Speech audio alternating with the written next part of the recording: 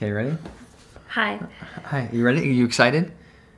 Yeah. Season 18, episode 2. You have any, like, I don't know, pearls for the people? No, I have no pearls. I just hope we're going to learn more about Janelle in this episode. All right, let's get into it. When he sits there and he tells me to my face that I am pitting his children against him, no, that is not true. I am their sounding board. I mean, I bet that's true, and I think she probably has said some things. Like during the whole COVID thing, I think she probably, like, whirled it up a little bit. Because she had no one else, yeah. Yeah, I mean, if she's doing what she's saying she's doing, I admire her. Sure, you can be a sounding board, and it's nice your kids can vent. But if they're coming to you to vent, it's probably because you're validating them at some level. Mm-hmm. So I'm not sure I totally buy the, I'm just a sounding board. I don't want you to pretend there's no point in that. I think it gives you satisfaction if I did hate you. I don't understand this conversation. I feel like she is like getting what she wants out of it. So you still hate me? Oh, I think she is loving it. It's so natural for you to hate me. Yeah. Okay, so I don't hate you because I'm above it. Yes, that's right. Yeah, she's in a very controlled position. Oh, you seem flustered. I'm happy. I don't blame her, but I do think it's entertaining. Right, because the whole relationship, he was able to be in a position where he was like, why are you getting so upset? Yeah. Right, and now the roles have reversed. I thought about doing breakup counseling with you, like, hey, we're done, because I don't want to sit here and... Post-breakup counseling? Listen, I got to get in a place where I don't hate you, so I never speak bad about you to my children. Well, I think counseling is probably good because he's got a lot of anger. I'm not sure that they needed to do it together, but, like, he definitely needs to work through it himself. Yeah, I think the idea, it's funny, like, I've never done like divorce counseling, but people do that.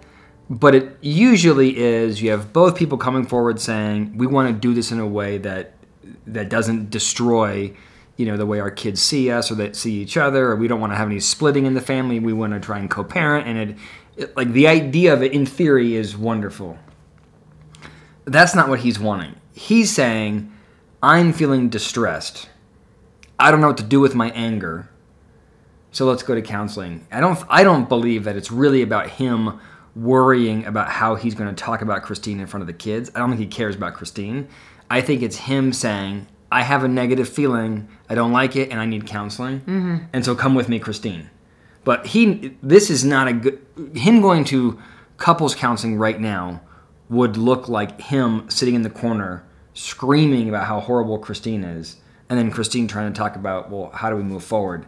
He needs to go and get grief counseling. I agree. He needs to go and work through his pain, settle, and then if they want to do divorce counseling in a year, maybe then it makes sense. I think she'd be laughing through it. She's not invested. Right. She just, yeah, there's so much more energy for him, from him than there is from her. I would have done anything he needed me to do. But I'm done. Is it just me or is he eating a lot? Every clip is him like shoving something in his mouth. I always feel like when they do these serious conversations, like, how can you eat when you're this emotional, like, in front of it? Like, he is like clearly, this is a terrible lunch. Maybe he's coping. He's eating shoveling his feelings. In his fajitas. I don't see the deal breakers between Kody and Christine. That's obvious. I mean, like, you think she's like, I just don't see it. Like, he was at my house for 2 years during COVID. He didn't go to my daughter's surgery. Or his daughter. Yeah, like, I mean, Christine's daughter's that surgery. is just so convenient, Robyn, right? I just don't see it. So do you think she gets it and do you think she's maneuvering, or you think she just simply is, has zero EQ and just can't read the room? I have no idea. I can't figure it out. I mean, that is like literally the dumbest comment. Mm-hmm. I mean, do you watch the show, Robyn?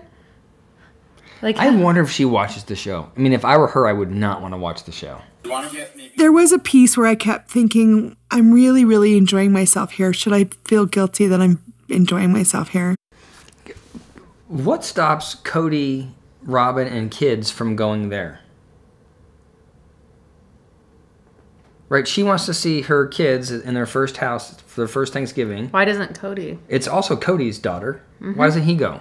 Right? And grandkids. Right? So he could, if he wanted to make an effort, he could, but he's too busy putting on a stink. Right. Mm-hmm. I made the mistake of not managing my family properly, and Christine has left. And Janelle has decided, because we're not in the greatest place, that she'd rather hang out with Christine. But really, like, they are acting like family. Like, Christine went to go hang out with... Right, everybody but him is acting like it's a family. Right. He's the only one not acting like it's a family. Right. And it is amazing to me how he interprets all of this drama as a consequence of his not managing the family well. Mm-hmm. If I had been more of a dictator... then this wouldn't happen. If these women weren't so empowered, my big picture would still be happening. More than anything, I am grateful right now for where I'm at and that I have love and devotion with a portion of my family. I'm so happy I'm next to people that love and are devoted to me. It looks like a really fun Thanksgiving. It looks so boring, doesn't it? It looks so boring. I told him, in the end, I just want to be friends. I just want to be friends with you. I think we're better friends than anything else. And it's meant a lot to me to hear Mom open up about this and not just talk about it, but talk with me about it, knowing that she trusts me. So, smash cut to the beginning of this when she was like, I just am a sounding board.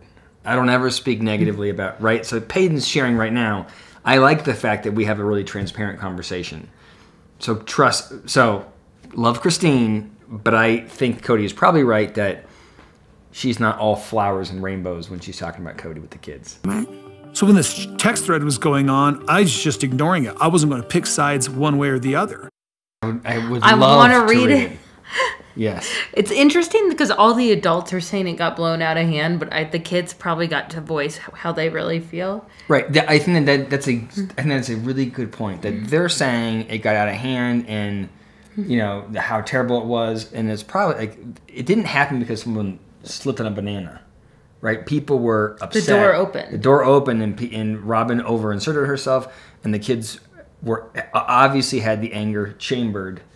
I don't want to say that dad was distant father. When he was there, and I could always go find him. Yeah. I always knew where he was. Yeah. Who's at one of the houses? He wasn't around me, but he made no effort with me, but I knew where he lived. I want to say he was distant, but I mean, when he was there, but yeah.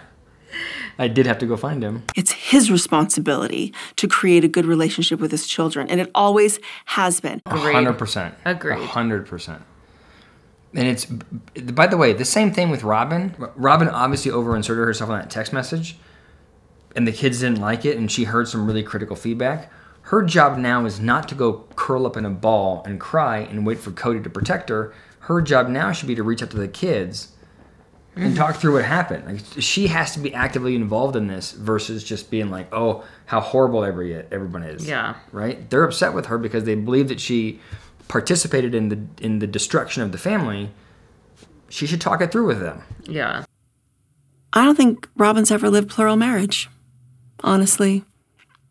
Because as soon as she came into the family, even before they got married, I just don't even want to go down the road. It just doesn't help with anything. She's still struggling. I mean, Robyn's been in the family for 12 years. Mm-hmm. So how can she say that Robyn didn't live plural marriage? Because Kody, she hasn't slept with Kody in 12 years. Janelle hasn't slept with Kody in 15 years.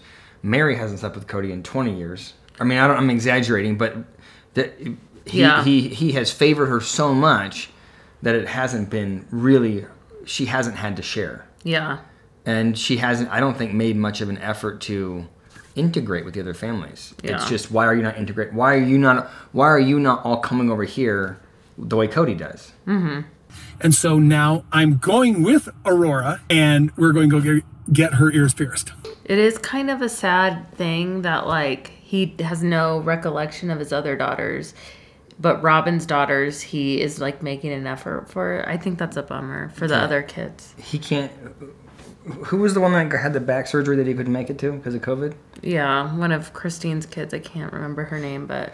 Do you know that when I was in high school, I pierced my ears? By yourself? My friends and I. Yeah. Just just jammed it in. I'm really glad. What if your ear fell off? Did both ears. We did both ears like Eminem. Oh my gosh. That was very cool. With a bleach blonde hair. You would have been super into it. There was this at Orange Theory. The coach was like, "Has anyone dated someone with bleached tips?" And I was like, "I married that guy." Yeah, I was big. I was big into pierced the ears, and I was like, "With pierced ears." Yeah. Angrier and angrier, and he was getting sharper and sharper and more black and white with me. Christine could not be happier. Well, the one thing I want to tell Kody is, like, you've wasted so much time. Yeah. Like, these kids grow up, and they, like, you're just, every day that you sit in your anger and hope that someone's going to respect you, and, you know, now we did COVID for 2 years, and now we can't come together because, you know, you aren't respecting me. I mean, you're just, like, you don't get that time back. I mean, her and Kody, I didn't think they were that bad. Gosh. Things are pretty rough right now. She's just like, the problem is she has a smile. Yeah.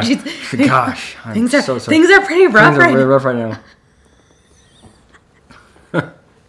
Oh, he's so angry. I made the right decision. Next time on Sister Wives. You have cheated me out of my contact with my family. Kody, in the very beginning, No, you make this excuse forever, but Shut your mouth and let me talk to you for a minute. I want to see that one. I'd like to see episode 3. Yeah. Oh, wow. Kody didn't look good in that one. Kody's not looked good in a long time. Let us know what you think in the comments below. Like, subscribe. Anything else for the people? Thanks for joining.